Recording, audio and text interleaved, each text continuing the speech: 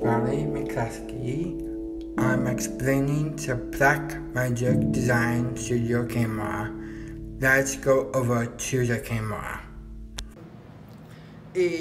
Note to the plate right here on the bottom of the camera. We hook the plate to the camera and make sure to tighten the plate under it to make sure it's secure and not make sure the camera doesn't fall or break. That'd be good. Second,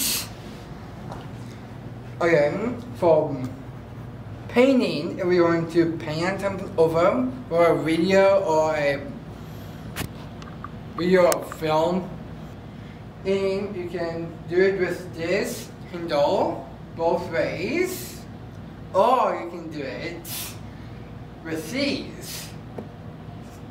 Videoing, if you see this setup, you are on air for red. If it's green, so it's in preview, right? Now this is a cover for the screen. Oh, yeah, okay. It flips out like this if you want blinders. If that's good for you. If you don't want the cover, there's a button on here to remove this. Okay, so this is a screen. And to turn it on is on the bottom left. It's your on and off switch. I'm going to turn it on. On the right side, this is brightness, contrast, and peaking. Focus peaking is a real-time focus mode that uses the camera's live view focusing it to highlight peak contrast areas. On the other side, these functions right here. I just think this today. Well, this is cool because it's a touch screen. And you can, on your settings, you can adjust your settings. And there's two modes. The film/video modes on the camera are in the recording settings screen. For shutter speed, the fastest shutter speed and nearest angle on the BlackMagic cinema camera is 45 degrees on this camera. And if you want the blinder, you can just put it on. Yeah. If you don't want this, you can. Okay. So this is the iris. That's the main part of the camera. So notice there's two spots you can focus. The peaking is most sharpening focus. Then up here, this is a manual focus of the camera.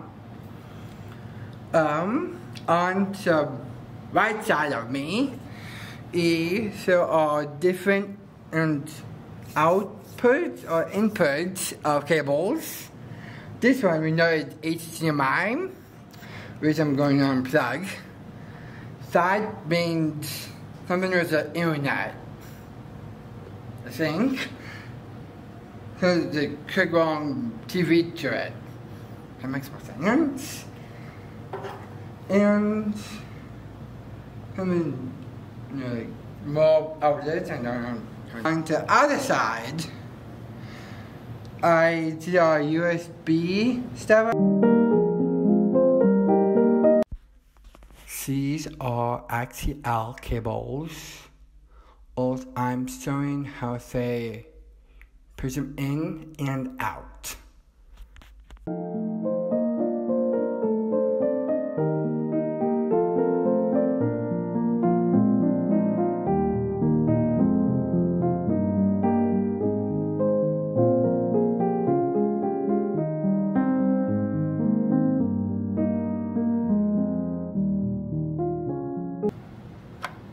Yeah, if you are using a headset, here's a switch thing here for the headset. And you probably will see a level thing right here. How to make sure your camera is level, which is not right now.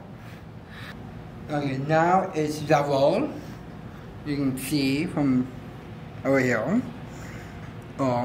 For turning down these, first have to turn off the camera. Make sure this comes in. So you have the cap for this, so you won't break it. Breaking all over down, which I'm not doing physically, just explaining.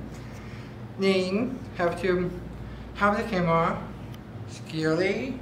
You can put it down on a table to unlock the plate. It'll be on the left side and the right side too. And the sided backward side. Thanks for listening and watching.